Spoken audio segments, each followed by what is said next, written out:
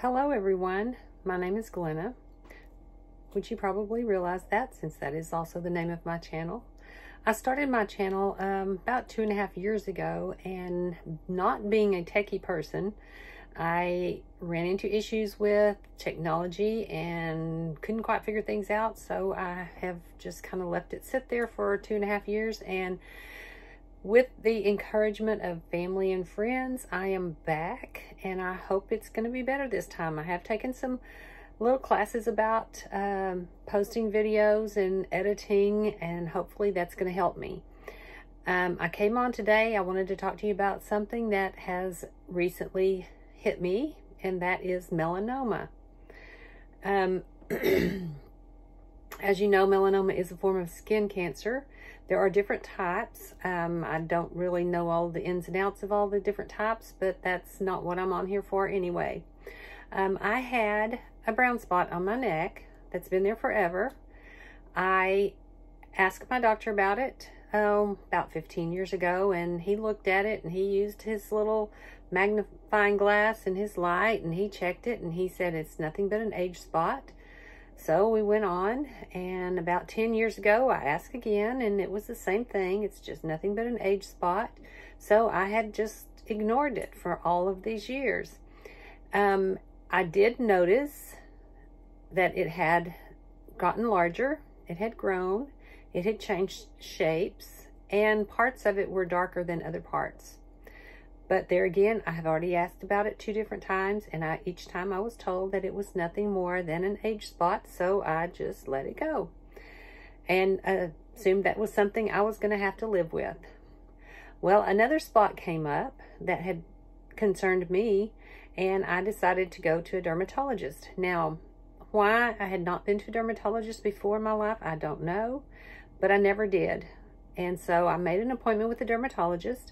I got in, and the spot I actually went in for, the dermatologist said that's no big deal, but this brown spot on my neck, tell me about it. And so I did, told the story, and she said that is concerning to me, and I think we should do a biopsy today. I said, okay, I'm here as a patient. You came highly recommended, so I am here to do as you say. So whatever you suggest is what we'll do. And she did a biopsy that day. She ended up taking off about the size of a quarter. I had a round spot there about the size of a quarter. They sent that off. It came back a week later. The doctor called and said that it was melanoma, but that the part that had been taken off was not all of it.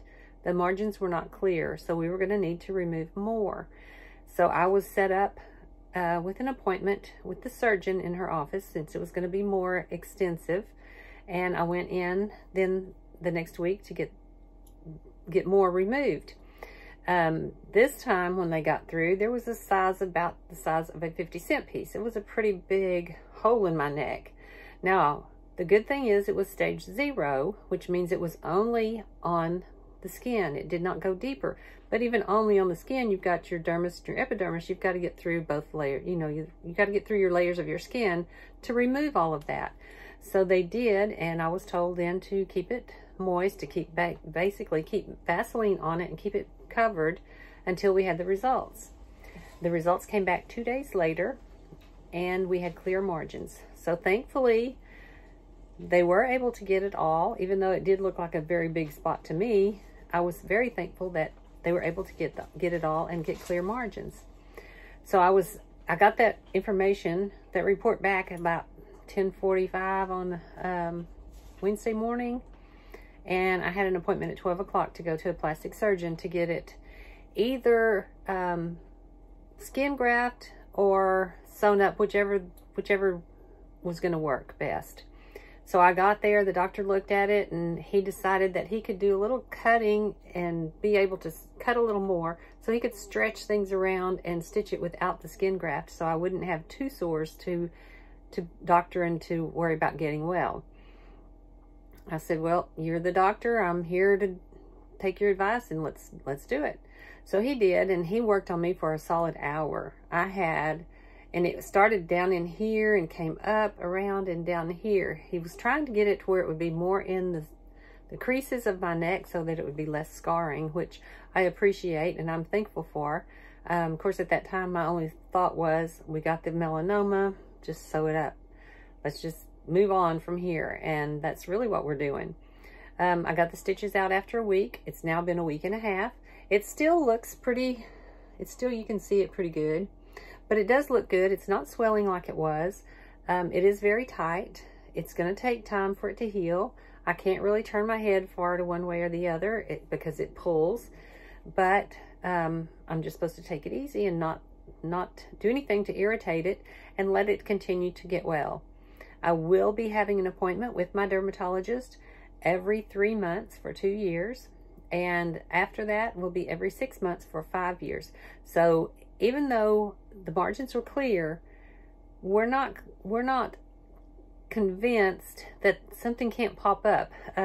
One thing was me being a fair-skinned person, and I grew up in the generation where we used baby oil and rubbed it on all over and laid in the sun and fried ourselves, basically. So if you have done that, I suggest you go to a dermatologist and have a scan of your skin to make sure you don't have any places of concern. And if you do, you want to get to it early so you won't have to have any more done than I have. Again, I would encourage you to get checked. I want everyone to get checked. I don't want anyone to go through this, because I will tell you, when I got that call that it was melanoma, I thought I was prepared for it, but I really wasn't. I was quite in shock and just kind of dazed there for a while. So thankfully, I had lots of people praying for me, and our prayers were answered in the way that we were hoping they would be, and I'm very grateful for that. So be sure that you get scanned and take care of yourself. Until next time.